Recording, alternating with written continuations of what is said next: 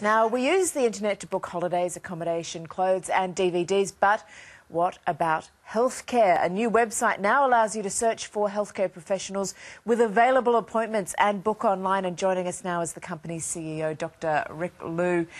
Dr. Rick, thank you for coming in. So this is a great idea. You can just go on at the last minute and find out where you can get an appointment if you need to see a GP.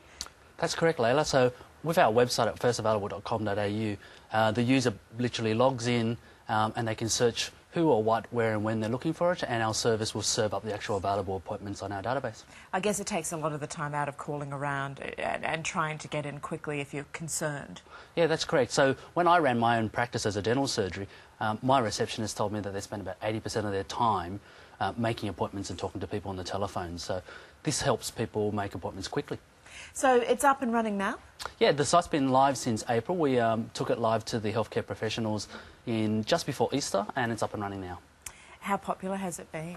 So we're still in our growth phase. We've been very surprised by the uptake. We've had over 1,200 practitioners already sign up for our service, and we'll be taking it to consumers very soon.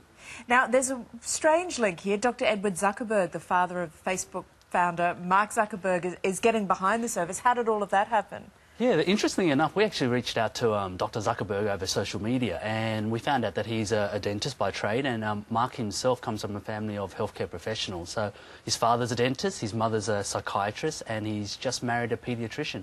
So when we talked to him about our site, there was a very good link between what we do, healthcare, and digital technology, and he was very interested. Right, so he's put his support behind the site. Yeah, Dr. Zuckerberg says that he's a real keen uptaker of new technology, and he loves what we're doing, and he's coming over in late November, early December to promote what we're doing. Well, that would make sense. Thank you very much, Dr. Oh, you're Rick. welcome. Pleasure.